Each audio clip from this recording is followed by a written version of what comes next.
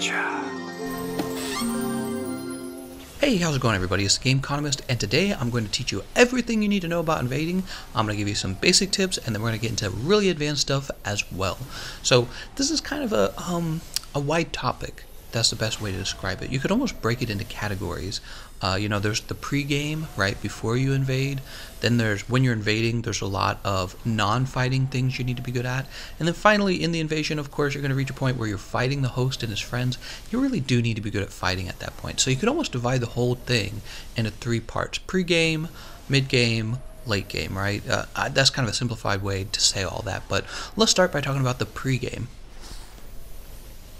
So, the first thing you need to do for the pregame is decide what level you want to invade at. The game is going to be pairing you against people who are about the same soul level as you. They'll actually pair you with people who are about 20 levels higher as well, and a little bit past that, okay? So if you want to do a twink builds are like, they're very low level builds, level 20, level 30, and you're there to harass a person who just got into the game, right? Usually, people who want to troll people usually do that, right? That's a twink build. Then you have a very common invasion range of like 60 to 90. These are going to be people who are trying to finish the campaign for the first time. And then what I do, I invade at the dual meta. Dual meta is soul level 125.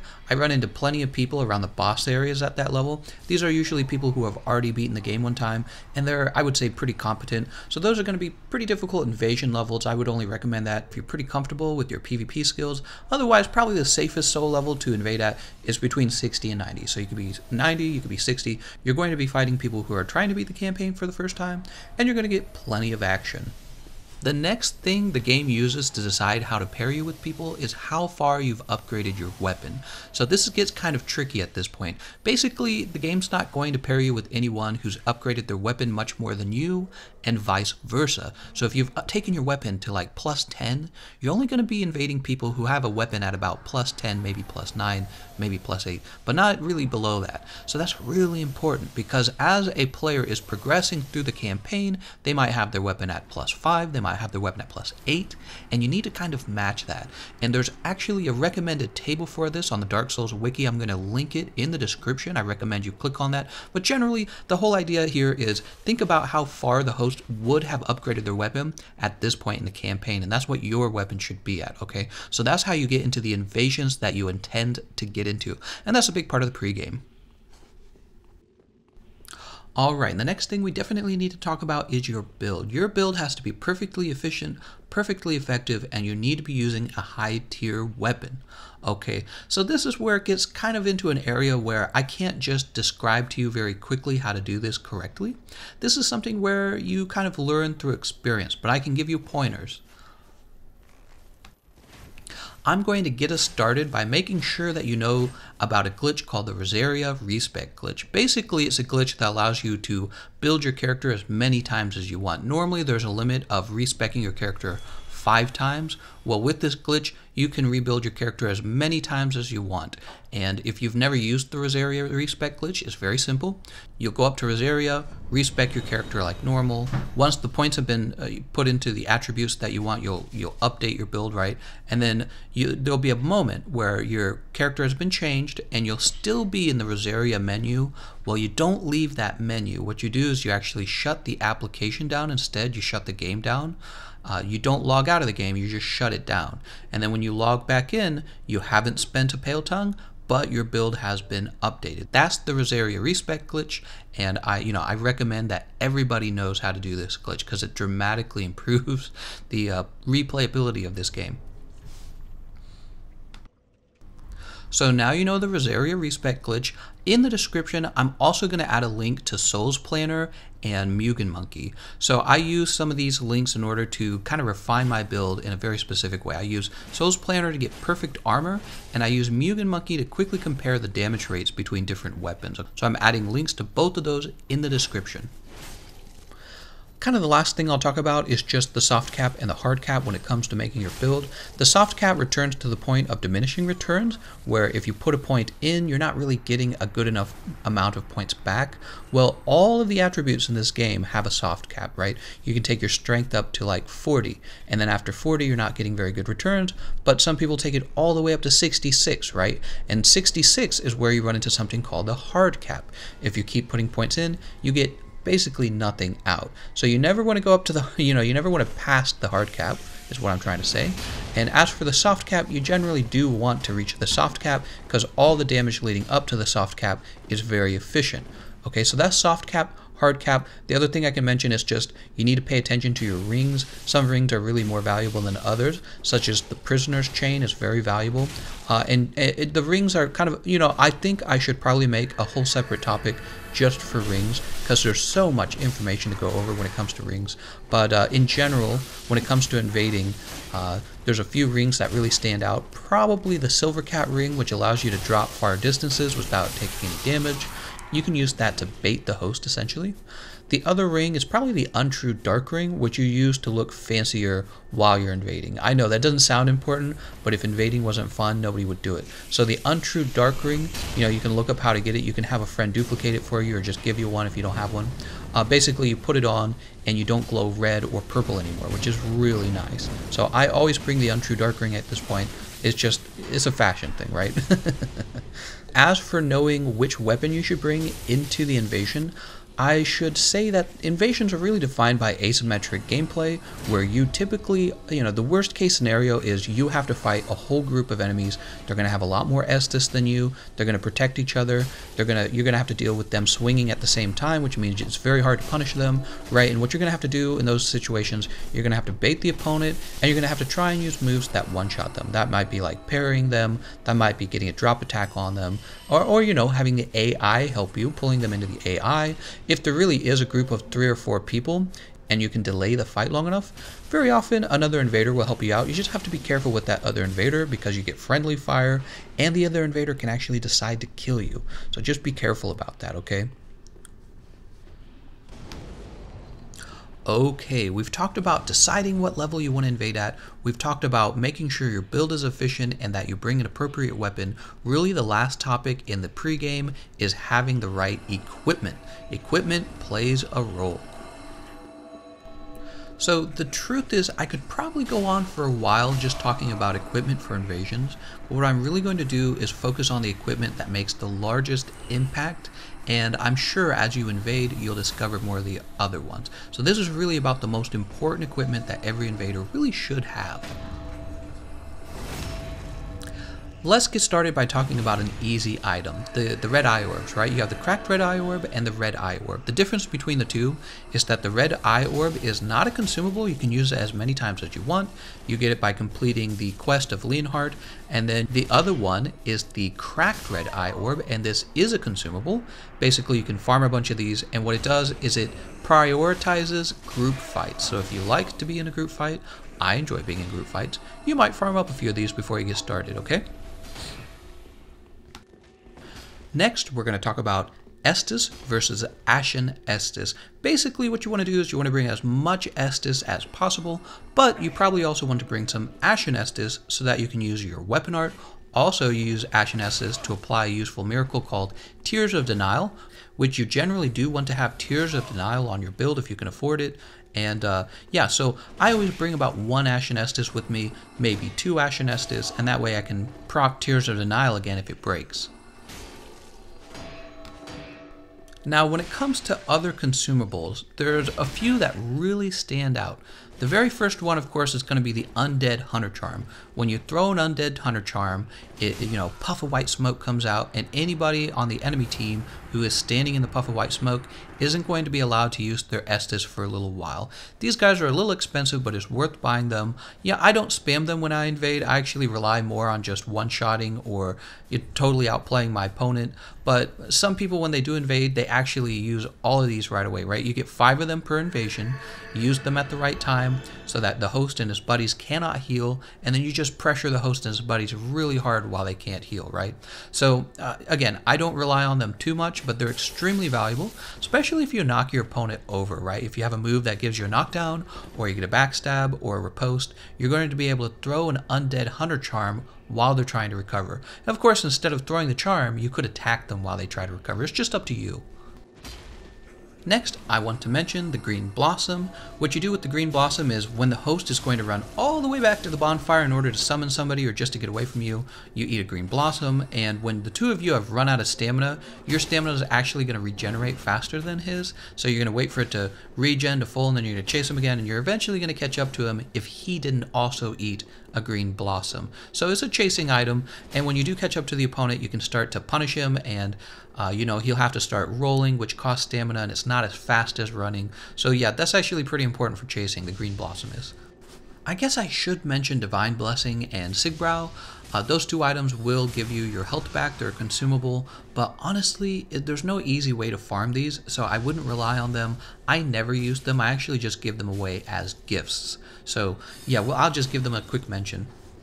Finally, let's talk about throwing knives and the bombs, right? So you have the Guardian Shiv, you have throwing knives, and you have the Kukri, I believe they're pronounced, right? You can use all of these as ranged attacks. Keep in mind that the Guardian Shiv will use your FP, so you have to consider that, right? But the Guardian Shivs are really good if you break somebody else's Tears of Denial, and then you immediately throw a Shiv.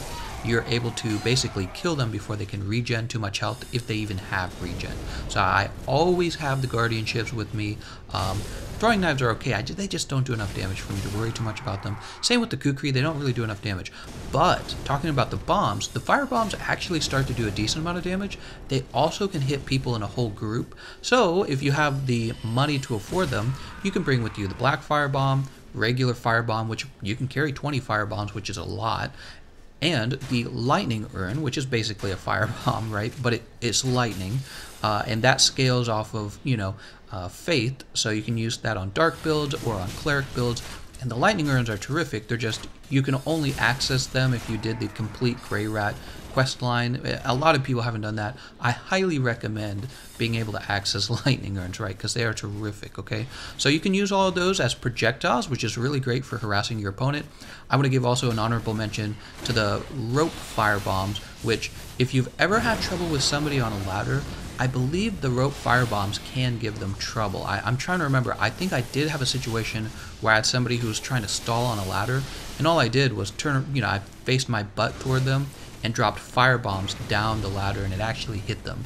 I can't tell you if that'll work every time, because I think the fire bombs continue to fall at an angle. I'm not sure, but if they don't fall at an angle, or you're able to get an angle that works on your, maybe you're able to stand to the side and angle it a different way at the person on the ladder, I would firebomb them. I would try at least. Just don't be baited anyways into climbing onto a ladder if you got somebody who's there trying to patiently wait you out on the ladder. If you ever get somebody who's on a ladder and he's trying to bait you out, just ignore him and play the game. Just ignore him, go to the boss and walk through the boss fog wall. He'll be sent home if you do that. You don't ever have to challenge somebody on a ladder. Since we're talking about throwing knives, we're talking about fire bombs, I might as well mention crossbows as well. Just be careful if you're bringing a crossbow not to overlevel it, obviously. But yeah, crossbows are a terrific way to get damage on your opponent. The bolts usually do a lot more damage than a throwing knife. You have exploding bolts, by the way, which allow you to hit the group. If somebody's blocking, but his buddy's standing next to him, his buddy gets hit too, right? And his buddy might not be blocking. So yeah, your crossbows are really terrific. They use bolts rather than FP, so you can save on your FP, right? You could be using like a sorcery, but sorcery is going to use all of your Ashen Estus. Crossbows don't use any Ashen Estus, so you really can spam them. Next, we're going to talk about health regen. So when you're all out of Estus, health regen becomes a really convenient way for you to stay in the fight. It takes a while, but you're going to use it to, get back to full health, engage the group, engage the host again, and then if you get hurt real bad, you run away and you health regen again. There's a few items that are really important to know about. The first one is probably the Sun Princess ring. So this is one of the infamous rings that everybody uses in duels, and you can use it here in invasions as well. You equip it and it gives you like a tick of health per time, right? And one of the things you can do to get that to go faster is you unequip it and re-equip it as fast as you can. So like you'll just spam the on-off button really quickly, and every time you put the ring on, you get a tick of health.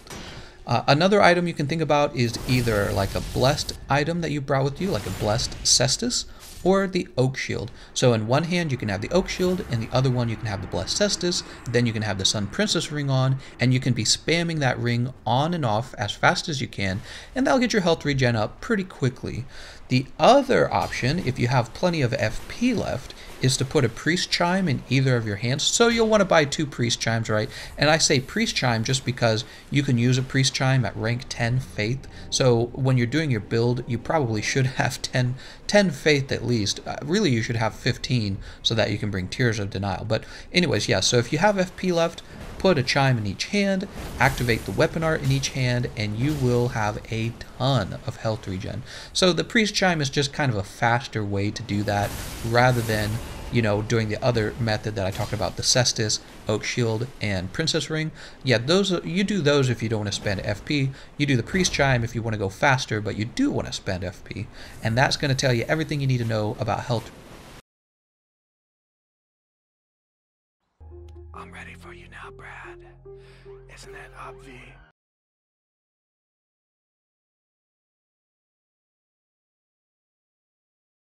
You know, if you've got a situation where you don't need your offhand for some reason, you can just have the Blessed Cestus in your offhand at all times, and invasions can take a long time, so you're going to get health regen for the entire length of the invasion, right? So a little bit of health regen, you can go a long way. And besides that, just having a Cestus in your offhand is never too bad of an idea, because if you get a hard read on your opponent, you know that you can parry him, you can bring out that Cestus and get a little parry out, right? So yeah, not a bad idea, right? Finally, we're going to talk about the Black Separation Crystal. This is an item that allows you to go home. It's very convenient, like if you've run out of time to invade, you've got to get off of your game, you use the Black Separation Crystal rather than dying. Some other situations is if you want to be nice to the host, right? You don't want to kill him, you feel bad for him.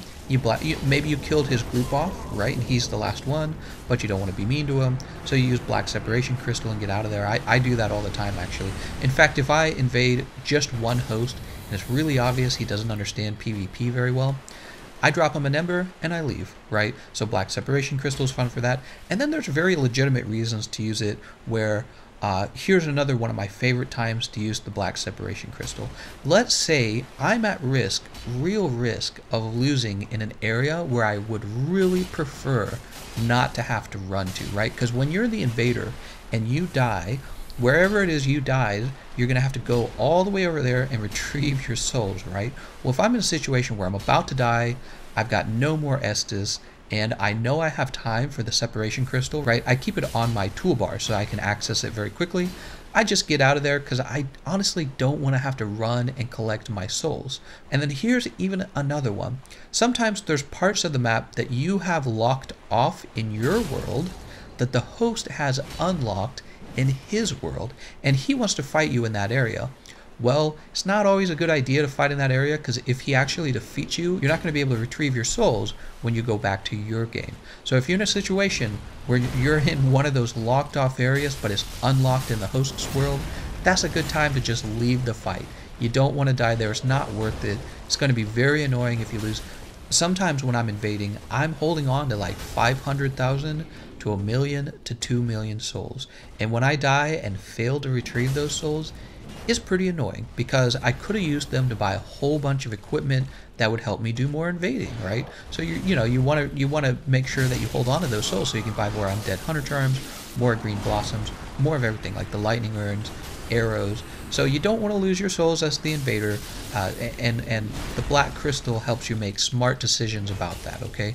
The last thing is, if you really are fighting a very competent gank squad and you know you've done a nice chunk of damage to them, but it's unlikely that you're going to finish them off, that is another nice time to Black Crystal out of there, because you're doing the next invader a favor, really. You know, if they kill you, everybody in that gank squad is going to get an Estus back. But if you Black Crystal out, then you've effectively done a chunk of damage to them, you've left, and you know, the next invader doesn't have to deal with as many Estus on the enemy team. Does that make sense? So let's say you've caused the enemy team to have to use like 6 or 10 of their Estus, but it's obvious that you've now run out, you know, like an attrition thing, right? Like they've outlasted you. Instead of dying and giving them back 4 Estus, just Black Crystal out of there. You might even be the one who gets summoned back in there next, so you're really doing yourself a favor if you do that. But really, if you're not summoned back in, you at least know you're helping the next invader, and that's what it's all about when you're fighting the gank squad, right? All right, and that's going to wrap up the pregame advice I have for you. It's all about deciding what level you want to invade at, making sure you don't over-level your weapon, getting an efficient build, using the appropriate weapons, strong weapons, because it's going to be difficult for you. It's always difficult for the invader. And finally, thinking about your equipment before you're entering those fights, right? You want to make sure you have all the equipment on you that you might need. Next, we talk about the mid game. This is the part where we are invading the host, but we're not quite fighting him yet, right? We're not talking about combat strategies. So the first thing that you're actually going to do is check the bonfire to see where all the action is at. If you scroll across all of the bonfires to see the activity, you'll notice they have a little symbol on the left that shows you how active it is. I don't know how to describe it. I guess that looks kind of like a Dark Soul or something like that, right? And the number of those, 3 represents that there's a lot of people, 2 represents that there's kind of a lot of people, and if there's nothing there, it's not very active. But that doesn't mean you shouldn't try to invade there, because guess what? I try to invade inactive areas all the time and almost always get invasions. Like one of my favorite places is the Irithil dungeon. I love invading Irithil dungeon. And it very rarely says that there's activity there, but it's lying, it's fucking lying to me, because I go there and I always get an invasion. So don't let the symbol discourage you from trying different places. Just go wherever it is that you want to go. So really, where should you go? Well, if you're new to invasions, you need to go to a map where you can memorize the map. That's really important, okay? For me, as I mentioned before, I invade at the dual meta level, which means a lot of the people who I run into are around the boss locations, as well as the 2 DLCs, Ashes of Ariandel and the Ring City. So I do a lot of invading in the 2 DLC areas just because they're very active at my soul level, and I've come to really memorize those maps. You'd be surprised, when you're playing the campaign as a host, you don't really pay that much attention to every nook and cranny of the map. When you're an invader, that is exactly what you need to do. You need to have everything memorized in that map. So again, if you're new, if you're starting invasions, that's what I recommend. Pick an area and memorize the heck out of it. And that kind of moves us on to the next subject of the mid-game, finding the host, right? So this is a big deal. You are tracking the host down, and that is something you do not learn from duels, right? When I was doing only duels and I jumped into invasions, I found that was one of the biggest barriers to being an invader, is you actually have to find the host, right? There was all sorts of other barriers, like learning to deal with Estus, learning to deal with somebody who doesn't want to fight you, right? All kinds of problems. But the most difficult part of transitioning from duels to invasions is spawning in the host's world and realizing you don't know where the host is, right? The game actually places you pretty far away from the host, and I think it does that to allow the host to become prepared, but also I think it does that because it adds to the experience for the host and the invader of sabotaging each other, right? So this is actually a really critical part of invading, the fact that you're so far away from the host when you invade. Now, as you're invading, the host gets a warning sign. You've been invaded by, Mr. Butt Cheek Face, right? He gets that warning sign, but even before that, if he's an experienced player, he will check his coiled sword fragment as well as his bones, right, to see if he can teleport home. And if he can't, he knows he's been invaded.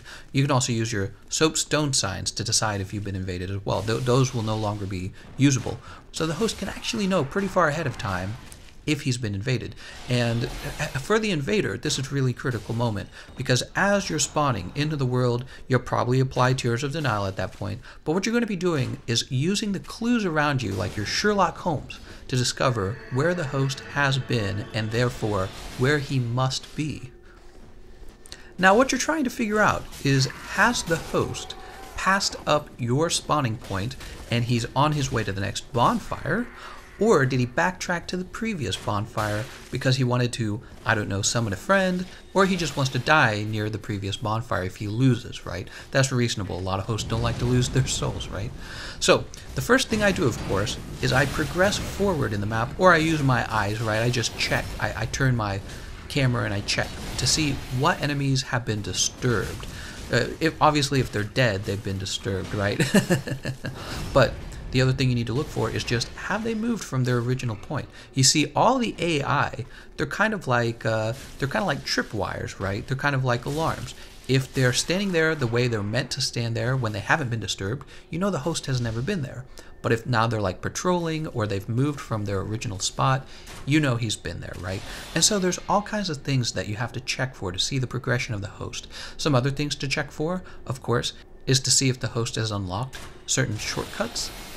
And let me say, you really have to have a trained eye for that, because sometimes when the shortcuts have been unlocked, it's a sign that the host has returned to this area because he's going to be doing some backtracking. It gets kind of complicated. In short, tracking the host is a unique skill to invasions, and it's something you'll definitely learn by invading the same area over and over again. You'll learn to recognize why the game is spawning you in a particular area, right? Like if it spawns you on top of a tall bridge, it is usually a sign that the host has made a certain kind of progress. Like if you're invading the inner wall at the ring city and you're placed on top of a tall bridge and you can see that the enemies for the inner wall bonfire haven't been disturbed, it actually might be that you've been placed into an invasion that deals with the city streets, and the host is actually backtracking up on the tall bridges to get to the purging stone, right? And so you could have invaded from inner wall, but in truth this is actually a city streets invasion. So it gets kind of complicated, and like I said, is all about memorizing these areas.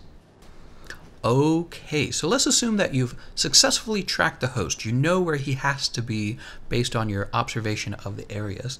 Next, you're going to want to engage the host, and the question you have to have is, can I sabotage him or will I be sabotaged? That's really important, okay? So as you're approaching where you think the host is, you need to start looking really carefully at the at doorways and corners that you're approaching. Sometimes what I like to do is, as I'm approaching a doorway, I like to actually dip backwards. Like I walk toward it as if I'm going to walk through the doorway, but then I dip backwards because, well, obviously the host is expecting you, and what he's doing is he's standing at that doorway waiting to get a charged R2 off on you. And this is basically going to be him getting like a free drop attack, right? That kind of deal. And in another situation, you could be the one doing that, right? You could have found the host and you're standing behind the doorway and he doesn't know you're there yet. And what you can do is charge an R2 as he approaches and hit him in the face with that R2 as he walks through the doorway. And obviously, if you spawned on the high ground, you could also get a drop attack on your opponent, okay? So looking for those situations is really a nice way to start your fights or to avoid a nasty start to your fight.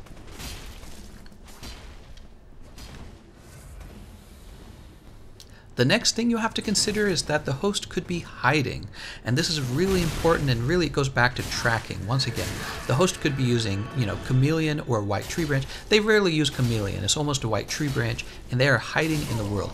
Well, an opponent who is hiding will turn into an object that fits into the world, but is not quite right. The first thing that gives it away is any auras that the host is using will actually still glow. The next thing is that your host's fake item will be slightly lighter than the items that it should be like, right? So, man, this is hiding could almost be its own separate video. It's kind of a big topic. But hosts do love to hide, especially if they want to try and time you out, right? They're thinking to themselves, I'll just hide and he won't ever find me and he'll give up. And you know what? Sometimes that's effective. Not very often. Depends on what map you're on. Like, man, one of the worst ones to try and find a host on is definitely like Crucifixion Woods and Fair and Keep, just because you have the two areas that are separated.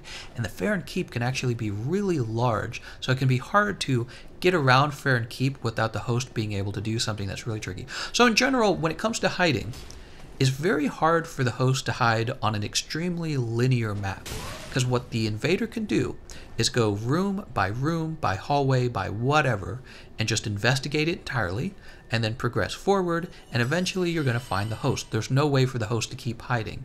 And in my opinion, inner wall and city streets kind of are like that, although city streets is kind of more difficult. But if you're in an area like Fair and Keep and Crucifixion Woods, right, that I'm just going to use that as an example again, the host can actually hide really well, see where you're going, and then after you've ran past him, he actually backtracks to a new area, and he just keeps doing this. And in a sense, he just stays hidden forever. You're never able to completely scan the whole area because the host has the advantage of being able to move around. So this is really irritating. Another thing that the host can do is he can use an emote to make his body crouched and smaller. And so sometimes they won't turn into an object at all. They just pick a corner and they crouch in it, right? And that doesn't really work on me too often. I think that it does work more often when they're using like a white branch and they've turned into an object. That definitely worked on me when I first started invading as well. These days, it's very hard to hide from me in particular because I've done so many invasions, but especially in the really big wide areas, it's not impossible to waste my time hiding. For example, I mentioned city streets. Well, city streets is kind of a big wide area too, right? And the host can turn into a purple rock. I think that the purple rock is the best disguise. So if he has a lot of white branches on hand, he can keep using them until he turns into a purple rock. And then he can just, you know, crouch in with all the purple rocks in that area. And I'd have to check them all in order to find them because he only looks a little bit different than the other rocks, especially if I'm looking from a distance, right? So finding a host who's trying to play hide and seek with you, you know, he's trying to play cat and mouse, can actually make you waste a ton of time. And you have to make a decision if you want to punish him for trying to hide from you, which means really you can find him eventually. I mean, it'll be difficult, but you can eventually find him. Or you can just black crystal out right away. You can be like, the host is hiding, he wins, I just got to get out of here and move on to my next invasion. It's up to you. It's up to you based on how much time you want. You know, if you're new to an area, sometimes it's a good idea to spend a lot of time trying to find a hiding host because it familiarizes you with the area in the first place, which is great practice. And at the same time, you get practice playing hide and seek with a very cowardly host. My next tip is going to be telling you to be wary of traps. Sometimes the host actually exposes himself to you, not that kind of exposure, guys, but you know what I mean. He shows up in a doorway and he's like, hey, follow me, you know, you can kill me, I'm all by myself. He's not all by himself. What he's going to do is going to lead you into a small room, or he's going to lead you under a ledge, and his buddy is going to trap you or drop on you. And sometimes it's not just his buddy, sometimes it's 4 people, sometimes it's a full gank squad. So once again, I'm going to warn you, anytime you walk through a doorway, anytime you're following a host at the very beginning of an invasion, you have to be keenly aware of your surroundings. You know, his buddies could be doing all kinds of tricks to be hiding as he lures you in. They could be laying down and you can only see their feet because they've laid down in a corner so that their torso goes through the wall. They could be using crouch. They could be hidden as a fake object, which usually that one's a little easier to detect. Or they could just be hiding behind the other side of the doorway. All of those are legit strategies to trap the invader, and it's up to the invader to proceed with the utmost caution. And on the flip side, you could be setting up traps of your own. You know, invasions allow a lot more creativity than duels, where you can put down like, oh, I don't know, like embers, a whole bunch of them, right? You set them down one at a time, and the host starts picking them up, and then you shoot them off of a bridge with your great bow, something like that, right? So as the invader, if you're trying to meme on your opponent, if you're trying to troll them, you can do, you know, funny little traps, usually by dropping an item, or just by remaining hidden in an appropriate area that you know the host is about to proceed to. The other thing, of course, is if you're very fast at tracking your opponent, and you know you're going to have the high ground, I have the high ground, don't try, right? You know you're going to have the high ground, get to that area that you know you're going to be able to jump off of them and get that jump attack. Really, really fun. It doesn't happen too often, but every now and then the stars align and you're given an amazing drop attack from a high distance, right? So setting traps really is supposed to be part of invading if you love to set traps. I'm not that kind of guy. I'm not a traps kind of guy. You know, I've been dueling for so long. I'm really more like rush straight to the host and kill him as fast as I can. That's me. And that's going to be most of the mid-game. The mid-game is all about deciding where you want to invade, make sure that you memorize the map, and of course, learn to track your opponent by looking for what's been disturbed, what's out of place, right? And understanding really complex invasions where maybe you're actually invading an area that has to do with the next bonfire rather than the bonfire that you invaded from, okay? I think we're going to wrap up there and head on to the end game. Alright, now we're going to move on to this thing that I'm calling the end game. You've made your build, you've tracked the host down, and you're fighting him at this point. This is kind of a wide discussion, just like the other things we talked about. You know, there's a lot of things we could say. This guide could probably go on for another hour at least, but I'm going to try and hit the important parts for you so that you get the information you need to be an effective invader. The best mindset for approaching an invasion is to assume the worst. Assume that the host is a competent player. Assume he's got friends with him, there's blues on the way, and you're all by yourself with 5 Estus, and they're going to have like 25 Estus, right? It's going to be a very asymmetric group fight where they have a strong advantage over you. If you go into every one of your invasions with that mindset, I guarantee you will win a lot more of your invasion, because you're not going to take the host or anyone else in the match for granted.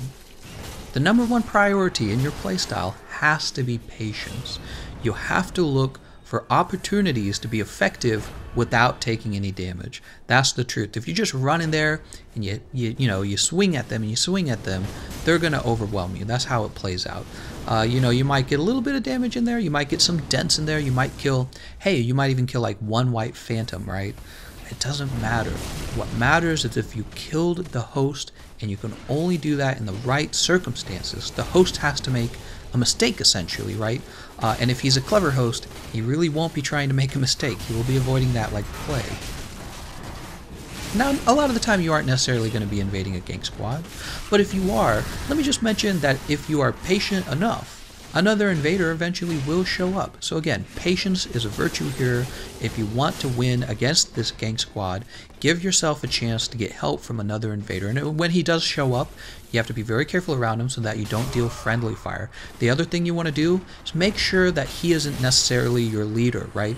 If he just barges right in because he's a terrible invader, you want to make sure you don't follow him to your doom, because then the gank squad's going to get to point him down and point you down too because you're dumb. It's kind of like when you're driving, and somebody speeds past you at 80 miles an hour, and you're like, hey, I'm going to drive that fast too, right? Don't do it. You're going to get a ticket in the end. It's just like that. You're going to get a ticket. You're going to get pulled over if you follow him to his doom, right?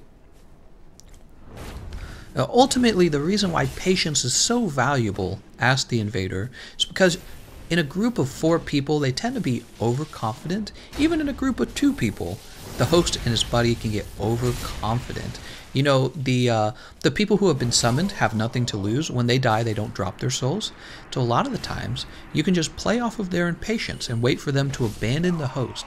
Then you can either fight the host by himself, or you can kill the summon, right? Either one of those. But splitting the enemy group off is the most consistent way to win your invasions. Almost the only way to win an invasion against a competent group, right?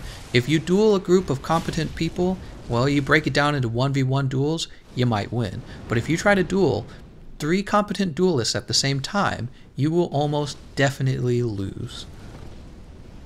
Okay, so I've covered the value of being patient against a squad and the importance of dividing them, of getting them to split up. Let's move on to the next thing you need to do in your combat. So now that we've talked about splitting the enemy group up, suppose you are fighting somebody 1v1. What is it that you're looking for? You're looking to 2-shot that guy. No matter what you do, if you can 2-shot him, you can get rid of him. And you can risk taking some damage doing that because you're going to get an Estus back, right? But if you can 2-shot him, you're going to kill him before he rolls away and heals up. Okay, really, really important. That could even mean parrying him. And it's funny because in duels, Parrying is not considered very high tier. Parrying is considered too risky and too readable. But in an invasion, you can just run away forever, and this really baits your opponent, and you can just take as much time as you need to get your opponent to become more readable and more baited, more impatient, right? And a good parry can lead to your opponent's death in one move, maybe two moves, but it's critical to be able to get something like a drop attack, a good two-shot on your opponent, or parry. That is one of the most consistent ways to kill people during an invasion when you're fighting a group. Get them to split up, two-shot them, drop attack, or parry. Those three things. But then you run into groups who are even too good to be split up. Sometimes groups are so clever that they know the moment they split up that you have an advantage. And so they make a rule in their head, like a mindset, right? That they're never going to abandon the host. They're going to stick together, butt buddies, right? They're going to stick together the whole time. And you'll figure that out. Over time, you'll really begin to realize these guys aren't splitting up. If they fight the AI at all, they're going to do so extremely carefully, and they're going to do so with projectiles rather than putting themselves into danger. You see, these are guys who are patient too. And so you really do have to fight them as a group. I find these groups to be a lot of fun because they're also where I get my favorite footage from, right? These are the guys who stick by the bonfire, or whatever it is they do. They're very careful, and it's so fun to smash them and just be like, you can be as careful as you want. I'm still going to win, right? So let me talk a little bit about how to fight these guys. At this point, we're talking about kind of more abstract ideas. You kind of have to visualize what I'm talking about, and they apply to moments that could pass like instantly, very quickly. But basically, you're going to approach the group, and the trick here is to kind of understand who's closest to you, and to always keep somebody in your range, but the other people out of your range. So somebody in the group is always closest to you, and whoever that is needs to be just at the end of your weapon. Does that make sense? So you're not allowing yourself to be in the range of multiple people at the same time, even if you are fighting them as a group. This is critical. I think some people do this automatically, like it's a gut feeling, don't get too close to the group. But the thing is, you got to look out for the guy who wants to surround you. One person in the group, sometimes two people, they look at you and they go, I've got to surround this guy. They're waiting for you to attack, or they're waiting to catch you off guard, and what they're going to do is they're going to try and run forward and get behind you. The moment that happens, you have to roll and you have to start running. No exceptions. Never, never let these guys surround you. You must always keep them on one side of you. Like I said before, the moment you are surrounded, it is game over for you. Always keep the group on one side, and always keep only one person within the range of your weapon. Now, as you're exchanging back and forth with just the end of your weapon, you usually run into a situation where you're finally ready to net a kill. The first thing I have to say is if he's rolling away, your opponent is rolling away almost dead, you have to still be patient. He might roll back and heal up, you just have to accept it. But if you're skilled at this, if you've been doing this for a while, you'll recognize when you have the stamina needed to get that kill, when his opponents don't have the stamina needed to defend him, and you will just charge straight into the group to try and take one more shot to kill your opponent, right? That is it's a very scary moment. It's a moment that could end the invasion for you if you're not really good at reading your opponents.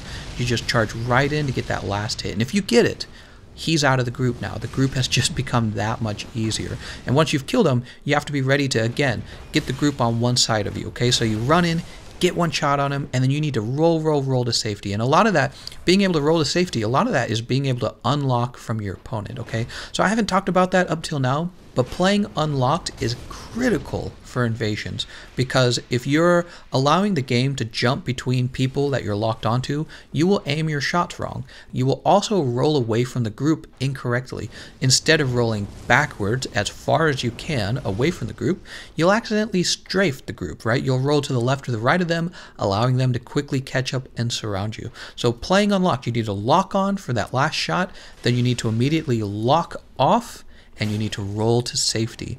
A lot of this is being able to play like, you know, a lot of shooter games. You need to know how to back up while you're shooting without running into a corner. It's the same exact deal here. You need to be able to back up without being able to see what's behind you. You just have to have it memorized, and you have to unlock and roll into those areas perfectly. It all takes a lot of practice, just like being, you know, effective with your weapon takes practice. So, you know, when it comes to that, all I can say is practice that. But I've told you how to engage the group. Now, you keep them on one side, you keep the guy who's furthest out of the group in range of your weapon, but everyone else needs to stay out of your weapon. And if they're all trying to crowd you at the same time, you need to know when you're in danger and you need to run for it. Another very scary moment that you can actually pull off is if you can manage to parry somebody who's inside of the group and go into the riposte. If you go into the riposte, you're unkillable. Your opponent can't hit you. And this is this ends up being really valuable if you parried somebody and you know you're going to get the kill during the riposte. So you parry, you get the riposte, and then you better be clicking that roll button like crazy, because they are going to be, all of them are going to be swinging into you, trying to catch you at the end of the riposte. They might actually catch you, but in my opinion, it's usually worth it because you secured that kill. And then, yeah, so parries, if you're just very good at parrying, that's another thing. It just takes a lot of practice to be skilled with parrying or guard breaking. You know, if you guard broke the opponent, you can step into the group to get that riposte. And again, you're going to be perfectly safe while you're getting the kill. Now, getting further into the issue of killing the host, you run into situations where the host is incredibly cheesy. The host will have regen spells, he'll have regen shield. We're talking about like Gank Squad hosts.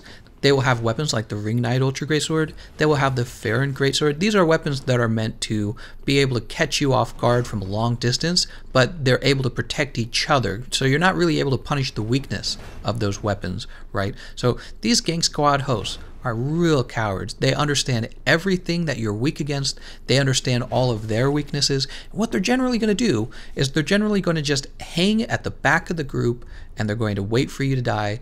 And if they're ever in trouble, they're going to dash, right? They are not going to fight you at all. They're going to spam their roll, and they're going to drink they're going to be chugging Estus the whole time. It's very hard to kill these guys. One of the problems you run into is rather than fight you with their teammates that they've already summoned in, if one of their teammates dies, they're just going to summon in more people. And there's actually a cooldown timer for that. But one of the things that they can do to avoid the cooldown timer is if they're using like blue sentinels, or if they're using dark moon blades, they'll unequip the covenant item and then they'll re-equip the covenant item, you know, the way of blue, and this resets the timer. So they can just keep bringing in blues, and eventually if you don't kill all of his summons in time, which if there's like 3 of them left, it's going to take you too long anyways. You know, if it's taking you too long, he's going to get his buddy back in. So these guys, you know, honestly, they're almost impossible to kill on your own. Your best strategy is to wait until another red invades, make sure he's friendly, make sure he isn't going to stab you in the back. Speaking of which, if you're wearing the Untrue Dark Ring like I am, really bad invaders don't realize what the Untrue Dark Ring is, and they might attack you. So if another invader comes into the match, sometimes it's a good idea to just go ahead and remove that Untrue Dark Ring so he knows who you are. And then, once it's the 2 of you versus the 4 of them, you really do at that point have a chance of succeeding. You have to play off of each other, but basically, once the host loses one of his players, it's going to be a 3v2. And honestly, those Gank Squad guys are rarely that good. And the smaller their group gets, the easier they are to kill. And every time you kill them, you get one of your Estus back. So sometimes you just got to be patient against those big Gank Squads, and you got to wait for another guy to come and back you up. A lot of invaders are very skilled. You know, it's very cool to get somebody else who's really skilled at the game come into your world and just smash the hell out of those Gank Squads, and that's what they deserve. All of them deserve to be smashed, right? Well, I don't know. Gank Squads keep the game alive too, by the way. If you only invaded hosts, eventually everybody will have finished the campaign. Everybody in the universe will have finished the campaign, and the game will officially be dead. So I don't hate Gank Squads. They keep the game alive. They give invaders something to do. Now, to kind of wrap things up for this last part, the end game, I want to mention a few things I talked about in the previous sections that maybe you didn't listen to because you used the timestamps. I want to mention Black Crystal is actually really useful. If you've been fighting a Gank Squad and doing a terrific job, you removed like 10 of their Estus, you can use the Black Crystal when you're about to die and get out of there. That way the Gank Squad doesn't get any more Estus back, and then there's a fairly good chance you'll actually re-invade them when you try to invade your next person. The other reasons why you might use Black Crystal is if you're worried that the host wants to fight you in an area that you don't have unlocked in your world. You don't want to do that, because if he kills you in that room or whatever he's in, you're not going to be able to retrieve your souls when you get back to your world. So in my opinion, it's smarter for you to just move on and not risk being punished really badly in the invasion. For me, if I ever lose my souls trying to pick them up, it's usually 500,000 to about 2 million souls that I lose, and I use those souls to buy equipment, so I don't like to lose them ever. Finally, you can use the Black Crystal to be nice to the host, right? You can go in, kill all of his goofy summons, you know, throw a dung pie at him and Black Crystal out without ruining his day, and he will have had a fun little PvP exchange without having to feel too bad about the ending. And when you are an invasion god, right, you're the parry king, when you've come that far, you really can't afford to leave embers to whoever you want. You'll probably have plenty of embers in inventory. I've got like, I'm full on embers, and I just give them away, right? Give out 10, give out 5, and what this does is it means that the host is more likely to be embered again, which just means that there's more people to invade, right? So be generous, give those embers out. You don't need, you don't need 600 embers for anything. So yeah, be generous with the host. Sometimes another thing I do when I've been farming for something that's pretty rare, I like to take any duplicates I have and give them to the host as well. I think that's a little fun thing to do. And maybe that's where I should end things, having fun. You know, I think that this is a game of frustration. I've heard that Dark Souls 3 is voted the most toxic community. I don't think that the community is necessarily toxic. I think it's a very, very frustrating game, and that elicits emotions out of us that makes us want to, throttle each other's necks, right? Well, that's how the host might feel, and is a genuine Dark Souls experience, right? It's that toxic experience, but it can also be a little bit of fun. You can go in there. I had an invasion a while back where I actually messaged the host and ended up helping the host finish the map that they were on, just for fun. You know, I was pointing out where the rare items were and all that kind of stuff. So have some fun with it. Leave the host a present. If you lose and they point down, don't take it too personally. And with that being said, I hope you guys enjoyed this guide. If you did, let me know. I did have to work pretty hard on it. It's a pretty long guide. So if you want to show your appreciation, you can leave me a like, you can leave me a comment. I would really appreciate that. I hope to see you guys next time.